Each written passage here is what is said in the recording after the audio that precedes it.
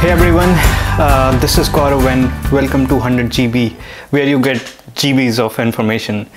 Well, I have been reading this book lately, Software Engineering at Google, written by a lot of senior Googlers. The book in its very first part talks about software engineering and programming. And I myself happen to have used these terms interchangeably in the past. And I realized that these are two different terms with different meanings. That is what I am going to talk about in this video today. Okay, so let's quickly take a look at the definitions for both. So software engineering as a whole has three parts, which is the development, the modification, and the maintenance. Whereas programming, on the other hand, is kind of a atomic task in the development aspect. So it's not so atomic, it can be subdivided, but let's treat it to be atomic.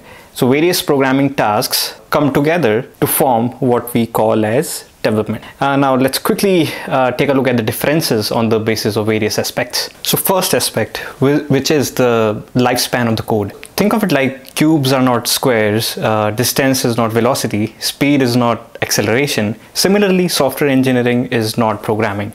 So when we're writing code, if we ask ourselves this question, that what is the lifespan of this code? The answers will range from let's say a few hours to a few decades. And actually, all of these answers are reasonable. So for code with shorter lifespan, we generally don't care about the libraries, APIs, readability, language version, etc. But when we expand it to longer lifespan, then the code gets very important. Then we start optimizing for our peers, for the organization, and for the future readers of the code. By now, you might have guessed where I'm going with all of it, towards the code quality and readability.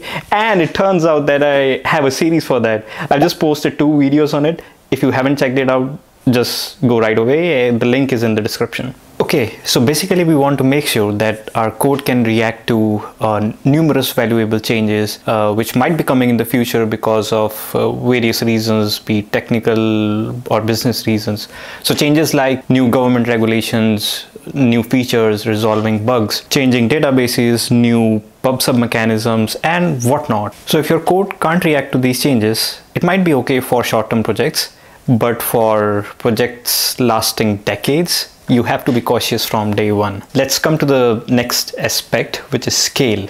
So in software engineering, one needs to be concerned for the scale and efficiency for both the software and the organization it is being produced for. Whereas in programming, one generally focuses on the immediate problem at hand. Well, think about competitive programming. So for even better distinction, consider these questions. How many people are involved? What part they play in development, modification, and maintenance? And actually, if we see the entire work we as software engineers do on a daily basis, it'll probably tell us that programming is kind of an individual creation, whereas software engineering is this multi-person development of multi-versioned programs. So in software engineering, with scale, there comes complexity. And this complexity can be of various forms, which makes us stumble across questions like, have we become more effective in producing software? Has our dev workflow become more efficient as we grew? Do our version control policies and testing strategies cost us more? And how much does it cost to do the things we do repeatedly on a daily basis? So the third and the last aspect, which is the trade-offs at play. So we can say that software engineering is different from programming in the complexity of decisions that have to be made and their stakes. So in programming, the stakes are generally the trade-offs are generally very simple. Let's take an example of a random question in competitive programming. Let's say the maximum value of n can be 100, which means that you are better off with an algorithm of O(n) cube. Instead of wasting your time and energy on the more efficient solutions. Similarly, for a person project, the only thing that matters is going live as soon as possible without actually focusing on the quality of the code. But in software engineering, the stakes are generally high, which are actually based on imprecise estimates of time and work. Because hey, you cannot estimate the future. So for example, a lot of times we defer the maintenance tasks for the sake of meeting the release deadlines, with the knowledge that we will have to revisit those decisions because we cannot get away from them. They will haunt us in the next release. So the job or the aim of the engineering leader is to take into account all the possible trade-offs and then making sure that scaling costs are sustainable and managed properly for the product, the organization, and the developer workflow. Okay, now I will talk about some personal experience which all of the experienced engineers watching this video can relate to.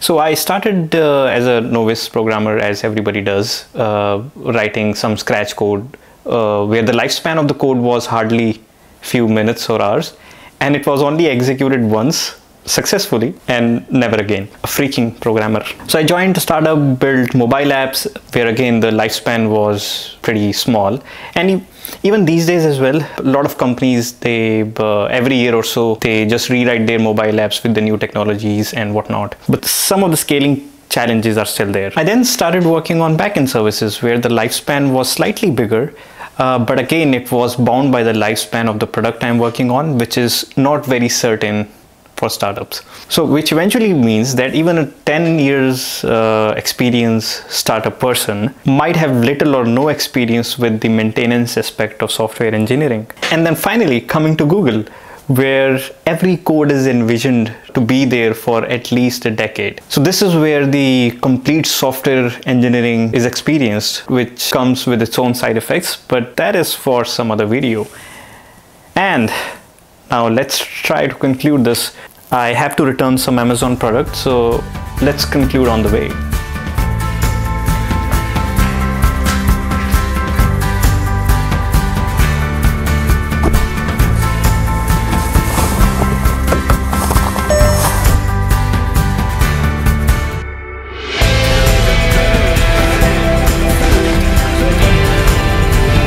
Okay, so conclusion.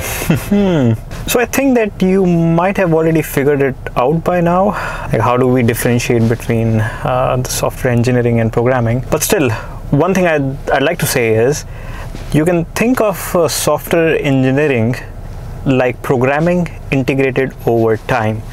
Now I assume that you know what integration is, so yeah. And one should also know the difference between saying it seems to be working, it seems to be maintainable.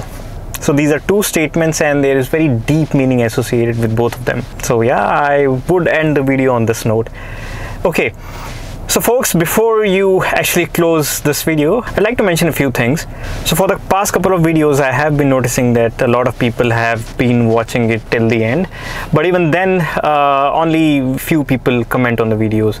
So if you have watched this video this far, I would encourage you to just go to the comment section and write down anything, like anything which is on top of your mind. If you have any suggestion for this video or you have any suggestion for the upcoming videos, just comment it down. And I guess that is all. I will see you in the next one.